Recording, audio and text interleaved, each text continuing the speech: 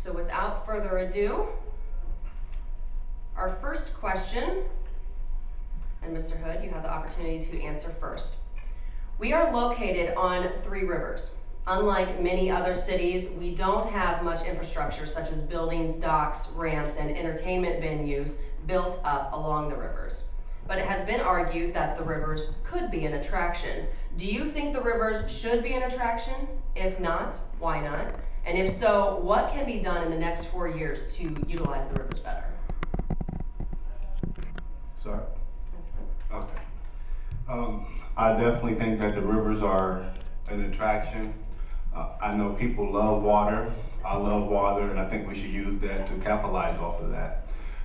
We should have maybe some kind of entrepreneur, start some kind of maybe restaurant off of the rivers. We should also use it maybe as, during the summertime, people can maybe pay to ride a boat ride throughout our rivers and maybe learn just a little bit about the history of our rivers.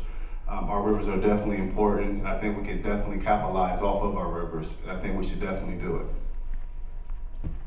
Mr. Crawford. Many cities, I'm originally from New Orleans, and we have a lot of activity along the river there, and Cincinnati, a lot of them have done that. That said, we have had some talk of a North River project, and that may get off the ground in the future, but anything that's done like that, I think it should be led by the private sector. I really don't favor cities making big investments and choosing to run businesses themselves. If someone would want to do a North River project, I would be all in favor of the city putting in money for infrastructure such as roads, sewers, lighting, things like that to make the private investment more attractive and get them to come in there. But I wouldn't be in favor of another big venture that the city would actually own or run. Mr. Freistroffer. I understand the city owns about 90% of the land that's adjacent to the rivers. I know myself, I appraise homes for the flood authorities here in Fort Wayne, and all we do is knock down structures and we put up park strips. We need some creative thinking with the rivers. They're talking about the North River project, as Dr. Crawford had talked about.